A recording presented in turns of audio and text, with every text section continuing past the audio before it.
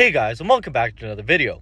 Today we will be producing some zinc powder from zinc metal using an electrochemical method. To begin, we can obtain some zinc metal. This zinc is slightly corroded, but that's okay. Zinc can be obtained from zinc carbon batteries or bought as zinc roofing strip to prevent moss growth. We will also need some hydrochloric acid, which could be purchased from hardware stores as muriatic acid. The zinc can be added to a large beaker and covered with acid to dissolve the zinc to zinc chloride. Some additional acid and zinc was added during the reaction, and once it was done, it was filtered off to remove insoluble impurities. Interestingly, some unknown gelatinous goop was produced during the reaction. This is what was filtered off. Next, 200 grams of sodium hydroxide was added to 1 liter of water, and this was slowly added to the zinc chloride solution. Initially, zinc hydroxide precipitates out, and then additional sodium hydroxide will cause sodium zincate to form, which is water-soluble. Once the solution completely redissolves, it can be filtered to remove any other insoluble metal hydroxides present, and then the solution can be set up for electrolysis. A nickel mesh and a strip of zinc can be used as the negative and positive electrodes respectively.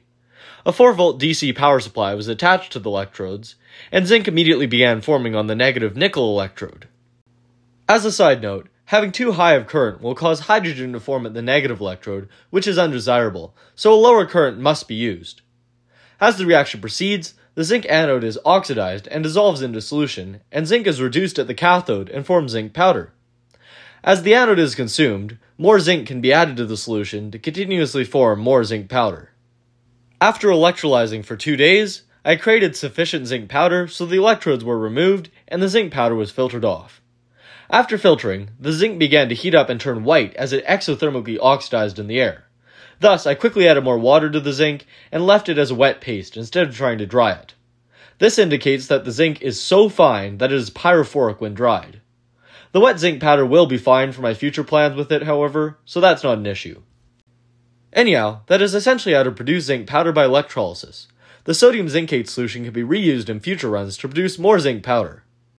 I also suspect that directly electrolyzing a sodium hydroxide solution with zinc electrodes would generate the sodium zincate solution in situ, and then begin depositing zinc powder.